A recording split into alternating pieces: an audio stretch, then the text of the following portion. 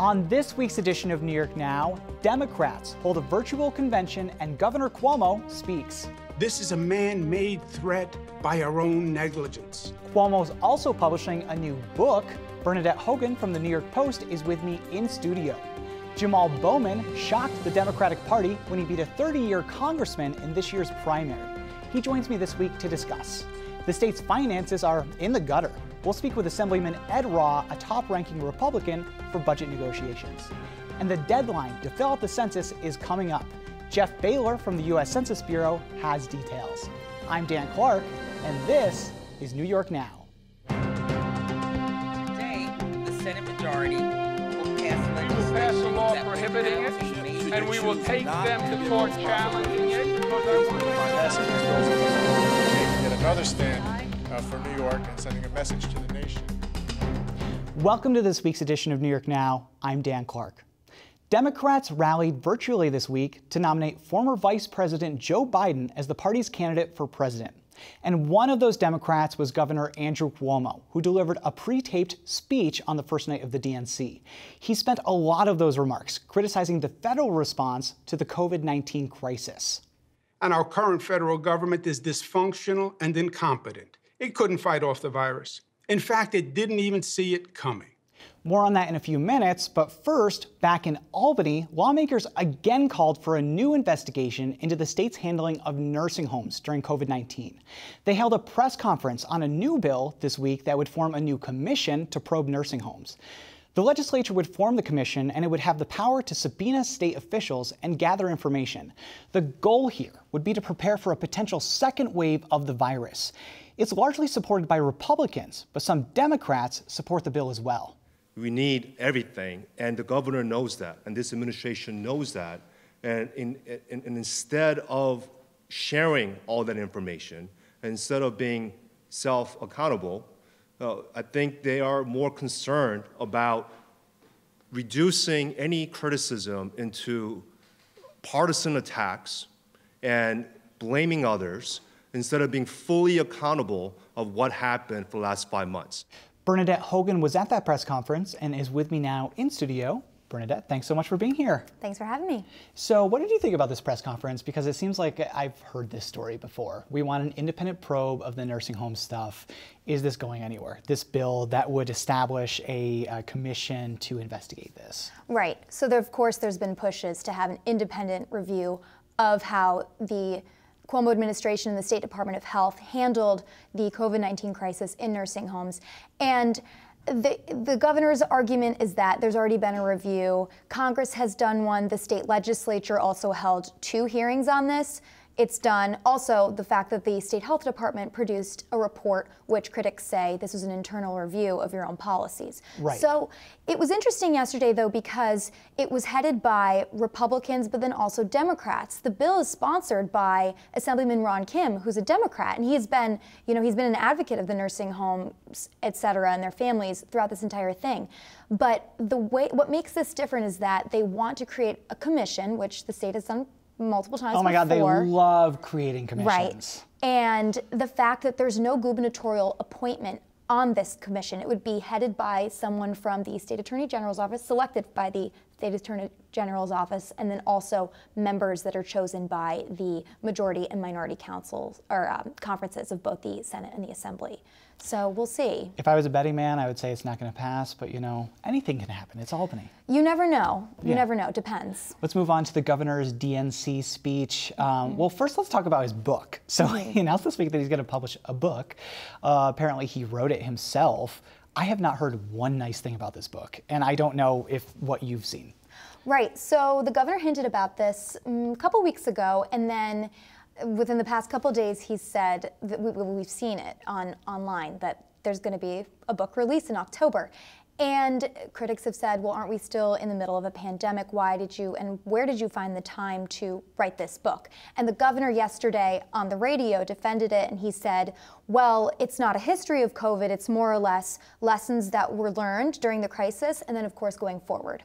So he won't say how much of an advance he got, where the money's going to go. He did say a portion of it will get donated to a COVID-related entity, but he did not specify where. Yeah, really interesting to me that he is one who has advocated very strongly for the president to reveal his tax returns publicly, but is not willing to say how much money he's getting from this book. So we won't know that until April. So really interesting to see that. His speech on Monday, we were all waiting for it in the LCA, the reporters in the Capitol. You know, this had the potential, when we were first talking about it like a week ago, to be like his father's 1984 speech, really like elevate his figure even more than it already was. But he only got 5 minutes, so I think that was a detriment to him. What did you think of the speech? Right, so well, the governor got 5 minutes, but 5 minutes compared to other speakers who got 2 to 3. So the 5-minute allotment actually was a considerable amount of time, especially considering the governor has gotten a lot of notoriety with how he's handled the COVID-19 crisis, et cetera, the legacy of the daily press briefings you and I were both at. But the governor had been saying he was worried about getting compared to his father because his father had such a momentous and, of course, you know, that speech people still talk about. Oh, yeah. So he said he was feeling pressure, and this is something that he does talk about quite a bit, being compared to his father. But, you know, the speech really, from my point of view, it was a lot of what we've already seen and heard in the daily press briefings, just now it was shortened into 5 minutes. Yeah, I think like from our perspective, because we watched him every day for 100 or so days, it was a lot of the same stuff that we've heard. But for people that are watching around the country, they didn't really, I think there was almost like an inside joke to it. He started out with, it's day 100 and X, it's Monday. And that's all the stuff that he said at the briefings. Right. He made something, he was making kind of like inside jokes that if you were following it day to day like we were, then you would understand it. But then on a national scale, I don't know if people were getting confused. And then he was also utilizing COVID-19 as a metaphor for the national picture and defeating Donald Trump, as the Democrats are hoping to do. So that was also, that play on words is something that he's been talking about, but I don't know how that translated to a national audience. Me neither. I guess we'll have to find out. Bernadette Hogan from the New York Post, thanks so much. Thanks. We'll have a link to Cuomo's DNC speech on our website. Speaking of Democrats, Jamaal Bowman made a huge splash in the Democratic Party this year when he won in the primary against Congressman Eliot Engel. Engel has represented parts of the New York City suburbs for more than 3 decades, but Bowman didn't think he was doing enough to serve the district. So he jumped in the race this year, and in June, he won big. He's part of a new wave of Democrats who are considered more progressive than a lot of the party. We spoke this week about that and his plans for Congress. Jamaal Bowman, thanks so much for being on New York Now this week. We appreciate it. Of course. Thank you so much for having me. So we had the DNC this week over in Wisconsin. We heard from a lot of Democrats from a lot of different parts of the party. I think it's fair to say that you represent a part of the party that's more progressive than others. And I'm wondering how you feel about the message that Democrats are trying to send to voters in this year's elections.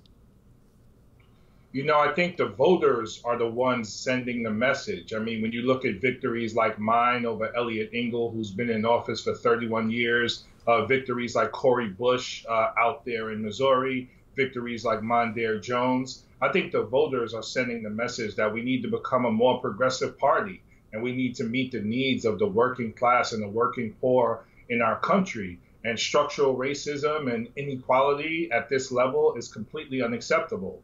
And it seems that Joe Biden and others are responding to that. I think the party has a healthy tension right now, and I think it's only going to get stronger and move us in the direction we need to go. You know, speaking of voters, you made a huge splash in June when you beat Eliot Engel in the primary. I'm wondering why you chose to run this year in a district that's been represented by a Democrat for decades. What was your motivation? You know, I've worked in public education for 20 years, worked in Title I schools my entire career. These are schools that are underfunded and schools in under-resourced communities. And I was tired of our children being hurt and dying in the streets of the Bronx. And I just didn't see the leadership, and not just me, the people in the district. Before we even decided to run, we asked people about their representation, and they told us time and time again that it was time for a change, which is why we decided to get into this race. I want to ask you about education because, as you noted, you have a deep background in education. You founded a middle school.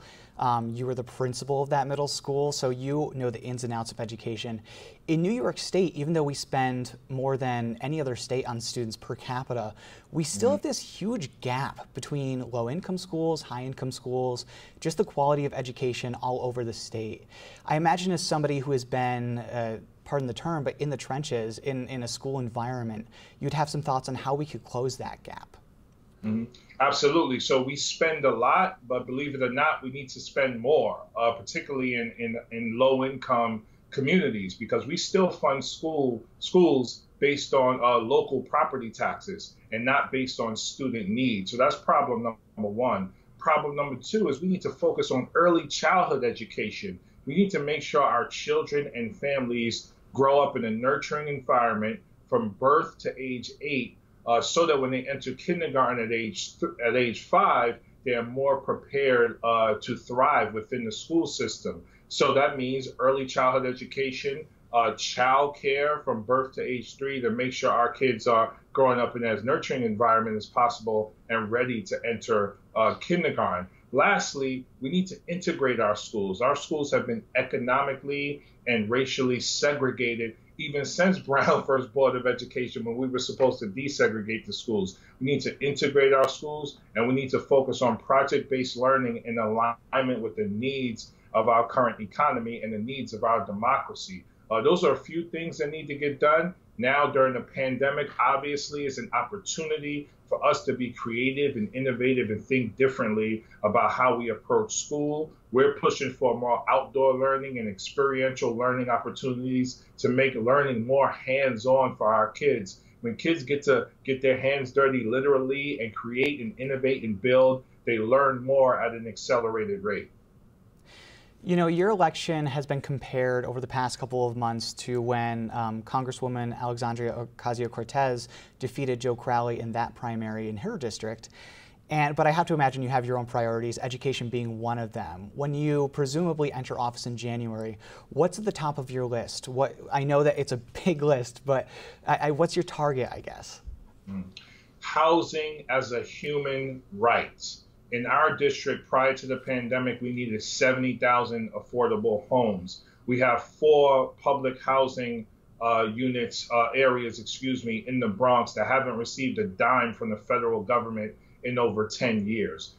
Housing is a human right. It is not a commodity, and we need to make sure we house everyone, not just in our district, but in our country. We need a Green New Deal in this moment, which provides a federal jobs guarantee, labor jobs that meet the federal minimum wage, as well as infrastructure, building new schools and housing and retrofitting them in alignment with the needs of a Green New Deal, and growing the care economy, hiring more teachers, more nurses, more caregivers, and more early childhood educators. You know, Republicans, when they hear ideas like this, they say, great ideas, but it's going to cost a lot of money that we don't have in the revenue in New York State, in the United States. What do you say to them? Where does the money come from to pay for these things? We generate our own currency in this country, so we can generate the currency to invest in people. Listen, when we needed to bail out large corporations, big banks, the airline industry, and the cruise ship industry, we were able to find the money to do those things, right? So we need to find the money to provide a federal jobs guarantee, to build housing and create it as a human right, and to make sure everyone is employed in the care economy within our country. All right, Jamaal Bowman, soon to be representing the 16th Congressional District in New York State. Thanks so much for being on New York Now this week. Thank you so much. A pleasure being here. Moving on now to news about the state's finances. In the last 4 months, New York has collected $3 billion less in tax revenue than it did last year. That's a huge chunk of change. And there's not really a clear plan for filling that gap if the state doesn't get help from the federal government. Assemblyman Edward Ra is the top-ranking Republican on the Ways and Means Committee, which handles the state budget every year. We spoke earlier this week. Assemblyman Edward Ra, thanks so much for being here. Thank you for having me. Anytime. So the state is facing a $14 billion budget deficit. It's not looking great right now. You are the highest ranking Republican on the Ways and Means Committee in the Assembly, which typically deals with budget negotiations. In your opinion, as somebody who has had a hand in this for, one of the most stressful financial years of the state, what do you think the state should be doing right now to avoid that big budget deficit that we're facing? Well, I think we all know the elephant in the room has been what's going on with the federal government. What type of aid may or may not be coming. Obviously, things are not looking good in that regard. Maybe earlier in in the month or the end of July. I think, felt a little more confident with that. So, I think that the administration, now they're talking about putting out some level of cuts perhaps in September. I think more transparency would help. If we look at the difference between the approach to COVID and the daily briefings and everything else versus kind of the regular updates of on the budgetary side, that would be helpful, because we know a lot of local governments, a lot of school districts are very worried right now. Local governments have dealt with withholding of aid. School districts are waiting to see what's going to be as they try to put forth their plans to reopen. So it's kind of like a little bit of a push and pull of wanting certainty, but at the same time, we don't want to go and come out with big cuts if we do end up getting some good amount of aid from the federal government that'll help alleviate some of that deficit. Is there a third option here at all? I mean, we're looking at federal aid coming from the state, and then we're looking at spending cuts. And, if we're not getting the federal aid, we have to do the spending cuts, vice versa. Is there a third option here? I think that it's like we're being stuck between a rock and a hard place, and people just don't know what to look forward to. Yeah, I mean, obviously, in a really significant announcement, both the majorities, on the Democratic side have now really opened the door to talking about tax increases. I know the governor has poured some cold water on that, and a lot of the reasons he cited are ones that I think many in our conference would agree with. We do still have a pretty high tax burden as a state. When you combine, especially in New York City, some of the local taxes. It really kind of puts that near the top. So we're concerned with that. We're concerned with, if we were to do tax increases, what the long-term impact on our tax base is. We do have some really high level of reliance on our personal income tax base, and those short-term fixes may be very attractive right now, in particularly taxing high earners, but they could further erode that tax base as we get into the years into the future. I know there's any number of proposals out there, though, both in terms of income tax and other type of taxes that have been proposed, and I'm sure as we get into potentially having major cuts announced, there are going to be major conversations about those. So in other words, when we're talking about tax raises for the ultra wealthy, for billionaires, it's something that Democrats are pushing. You're right. The concern is that if you raise taxes on these high-income earners, that they might move from New York to somewhere like Connecticut with lower taxes, and they won't have a problem getting back into the state for whatever they need to do in New York City. Is that the concern that I'm looking at? Yeah, I mean, I think we've already seen, over the last really decade, our tax base eroding with regard to that. We do have a smaller share of those high income earners than we have in the past. And I think that, like I said, something that is very attractive in the short term may end up just kicking the can down the road, and us still having to find ways to, deal with the things that we want to be able to fund, like education and higher education and healthcare, as we get into the years to come, because I think we all know this is going to be a multi-year recovery from this situation. So you're more familiar with the state's budgeting process than most lawmakers, I would say. You're really in the weeds on it around March and April when the budget is really coming together. Can you kind of lay out what a $14 billion deficit looks like for the state budget? Sure. Well, I think for people to be aware of, the largest portions of our state budget by far is number one, healthcare, and then education. So obviously those areas are areas that nobody wants to see cut. Nobody wants to see them on the chopping block. But it gets to be very difficult when you're looking at numbers of that size to figure out how to spare things like that. We already, in the enacted budget, did reduce the state support for education by almost $1.2 billion, which is being backfilled by some CARES Act federal funding. You don't know whether that's going to be able to be backfilled with federal funds going to the future. So, I mean, right there, just to get back to whole, we would need that state support. All right, well, we will be watching it with a close eye, as I'm sure you will too. Assemblyman Ed Ra, thanks so much for being here this week. Thank you very much for having me. Hope you're well. As of this week, about 40% of households in New York still hadn't filled out this year's census, and the deadline is coming up. The census isn't just another survey to fill out. It determines really important things like federal funding for education and healthcare and seats in Congress. So why aren't people filling out the census? I spoke with Jeff Behler, the New York Regional Director of the U.S. Census Bureau. Jeff Behler from the Census Bureau, thanks so much for being here this week. It's a pleasure speaking with you. We have a few weeks left for people to fill out the census. That's the good news. The bad news is that in New York, we have about a third of the state that has not filled out the census yet.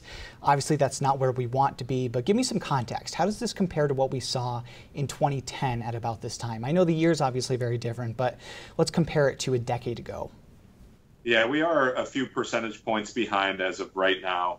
I think New York as a state ended up at 64.6% self-response rate at the end of the 2010 census. Also included in that percentage that hasn't responded are vacant homes, seasonal homes, second homes, which typically people don't think they need to respond to the census for their second homes, but they do. And we'll basically, when we knock on doors or talk to a neighbor, we'll find out that it's a second home and no one usually lives or stays there.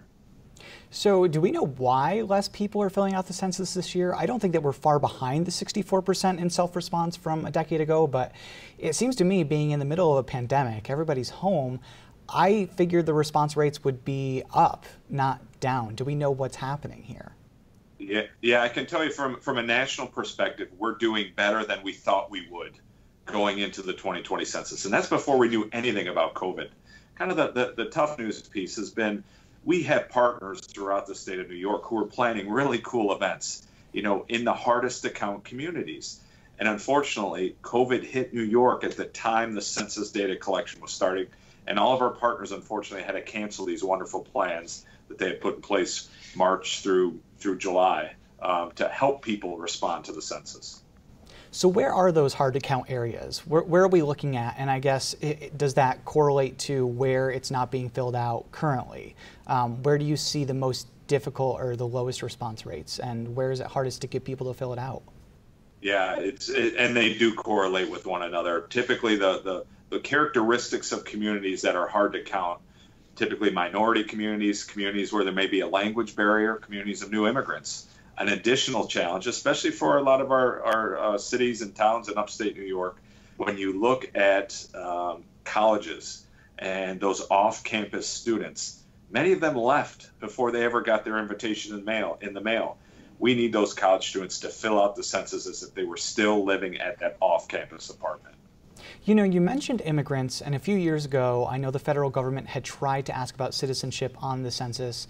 The Supreme Court essentially blocked that, said no, but there was a fear at the time that just having the proposal out there would drive some immigrants to choose not to fill out the census and not participate. Are we seeing that? Do we know? I don't know if there's a way for you to even tell, but are we seeing that immigrants aren't filling out the census forms at the rate that they would have 10 years ago? Yeah, we certainly have heard from partners that that's a concern that they have of their community members, that people may be scared. And that's why our partners, our trusted voices, are so important in delivering the message to those communities, to let them know it's safe. That first off, we don't ask citizenship status on the 2020 census, and the data we collect can never be shared with anyone at any time for any reason at the person or household level. So we can't share their individual data with anyone. Not local, state, or federal law enforcement agencies, not IRS or Homeland Security or ICE, not local housing authorities. So these trusted voices are sharing that message. And then the other piece of that message is really talking about what's at stake for their community for the next 10 years. When we talk about the hundreds of billions of dollars of federal funding for programs like food stamps and TANF and WIC and Medicare and Medicaid, to improving infrastructure in our communities, the roads, the bridges, the tunnels, the mass transit systems, parks, from education for our kids, from National School Lunch and Breakfast programs, supplies, classroom sizes, Pell Grants, Head Start, and finally, healthcare. I can't think of a more important reason to take the 5 minutes to complete your census, but then to support your local healthcare system.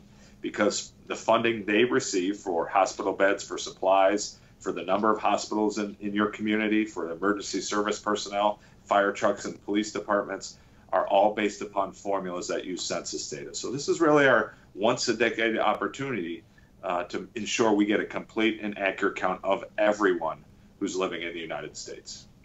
All right, Jeff Behler from the U.S. Census Bureau, the New York Regional Director. I hope we can get more people to fill out the census in the next couple of weeks. Thanks so much for being here. Thank you for the conversation. I appreciate it. If you haven't filled out the census, we'll have some information on how to do that on our website. That's at nynow.org. And follow us on social media at nynow_PBS. Until then, thanks for watching this week's New York Now. Have a great week and be well.